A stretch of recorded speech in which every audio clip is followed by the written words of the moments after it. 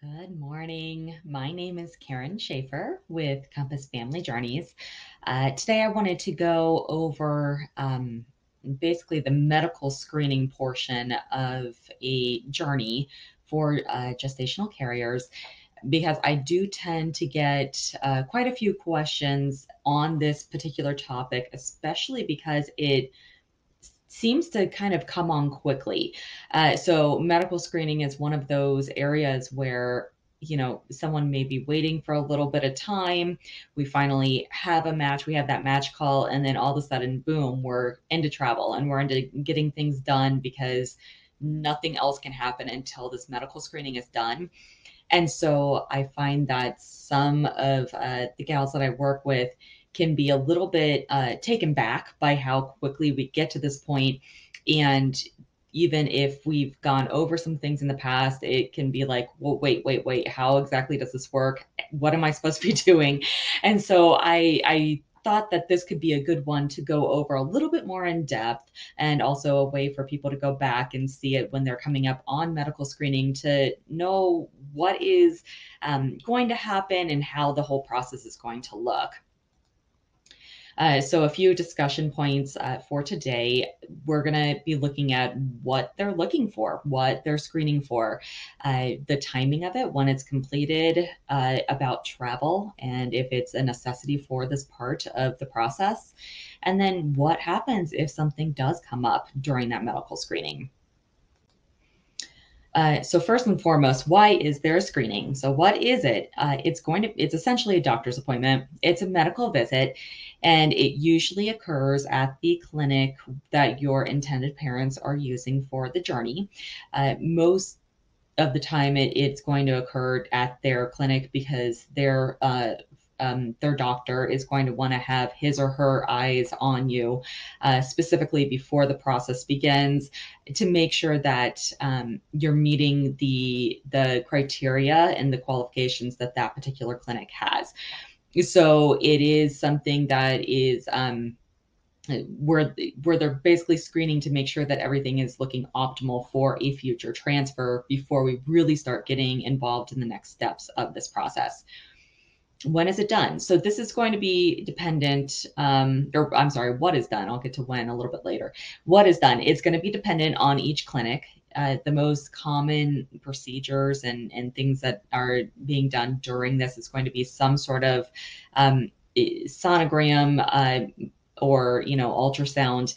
The most common that I've seen with the clinics that we work with is going to be a saline sonogram, and then there's going to be some blood work that's done, a urine test. They're kind of getting a picture of overall or your whole health. And how long does it take? So again, this is going to be dependent on the clinic. I have some clinics that I've worked with where it's very quick. It's in less than an hour, because it's focusing more just on those medical pieces, and they may have done, your full on talk about the whole process and everything over the phone earlier, or they'll set that up after the screening. And then I have other clinics where it can take 3 or 4 hours because they have kind of, they call it a full day workup. I never really see it go quite a full day. I think 4 hours is about the max that I've seen. But it can be a lot more, involved for that one visit that you're traveling for. So the tests and what they're screening for.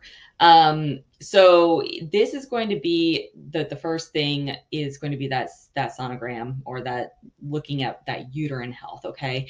So the most common one, like I said, is going to be that saline sonogram, and what they're doing in that, so that you're kind of prepared, is they're filling up your uterus, or that uterine cavity, with a saline solution, and that kind of opens it up and it lets them evaluate everything, within that uterine cavity, to make sure that there aren't any abnormalities or anomalies or any damage that may have previously been done that could hinder an embryo transfer.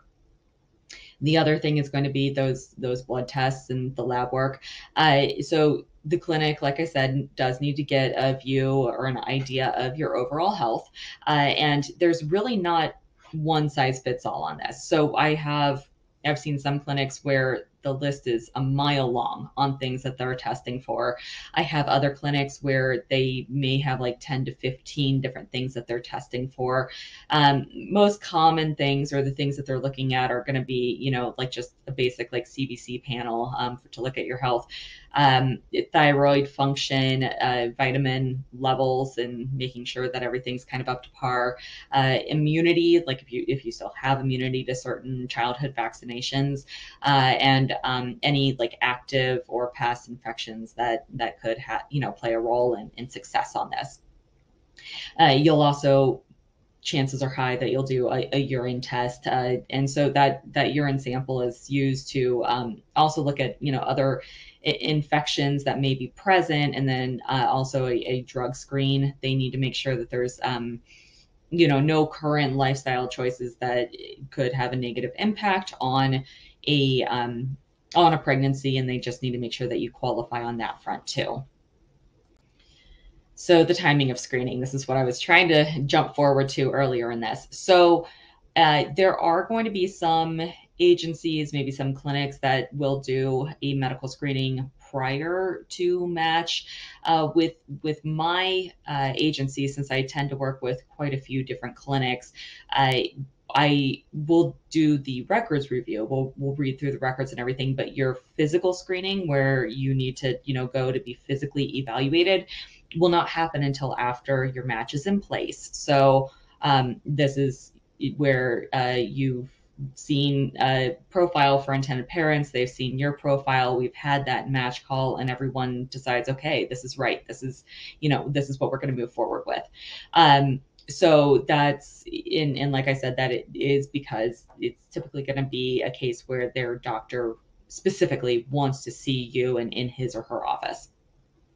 It's also going to be cycle dependent. So I'd like to point this out too, because some people will be like, I had a friend that she was matched, and then, next week she was flying out, and you're telling me it's going to be more like 6 weeks. And the reason why this occurs is because it really does depend on where you are in your current cycle. In order to conduct some of these tests, especially like that saline sonogram, your lining has to be at a specific point in the cycle to where it's optimal for them to visualize everything that's happening. So if you're, say you're expecting your period in like, under 2 weeks, we've kind of missed that window of that thin lining earlier in the cycle. So chances are going to be good that we're going to have to wait until your next period starts, and then kind of reevaluate the timing, and maybe put you on some birth control pills in order to kind of put you in a holding pattern, or a clinic may need to see you during your natural cycle on a very specific cycle day. So that's why it depends on the clinic you're using. It depends on where you are in your cycle as to how fast we may need to get you out there, or how long we may need to wait, depending on how that's looking. And then the length of the trip. This will be dependent on where you're located and where the clinic is. I have been able to get people in and out within a day. So it looks very similar to like a work day, where maybe you fly out on an 8 a.m. flight, you've got a midday appointment, and then you're flying home at like 4 p.m. Are home shortly thereafter. Other times, depending on how those flight schedules are looking and the clinic's schedule, it may need to be an overnight, maybe two. Very rarely do I have 2 overnights, but if I need to like fly you in the night before for like an early morning appointment, and then fly you home after the appointment, that's also a possibility. So it's just going to really be dependent on how those flight schedules are looking. But overall, both just for convenience purposes, for the carrier, I want to make sure that we're getting you in and out, and not making you be away from home for longer than necessary. And then also from a monetary standpoint, it's like this is like just the very, very first steps. So I want to make sure that we're not making it so that it's a major financial undertaking for your intended parents before we even get to legal. So I do just try to just make that as quick as possible, and get on with the next part of the process. So with travel, so this is typically where the conversation leads then, when I'm talking with with gals over at the medical screening, you're not going to be financially responsible for any part of this process in general, but especially when you're traveling. So the areas that are going to be covered by your intended parents are going to be your airfare, hotel if needed. So if we do need an overnight, that's obviously going to be covered for you. Your ground transportation, this may be a rental car depending on how the pricing is looking. It may also be like Uber or Lyft. It only the trips like to and from the airport, the hotel, the clinic would be covered for those. So it doesn't mean you can still kind of go out and do and see other things, but your intended parents will just cover the basic necessary trips for this process. Your meals, it's most common to get like a food per diem amount. So if you're traveling by yourself for like 2 days, then you'll get $50 per day to cover your meals for that.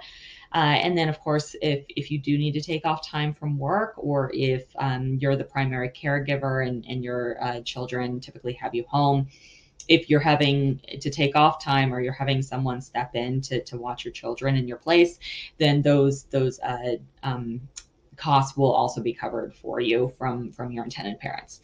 A companion. So for the most part, a clinic is not going to require like either a spouse or partner or just a companion for medical purposes to come with you to screening. Oftentimes, it's just going to be a screening of the surrogate only.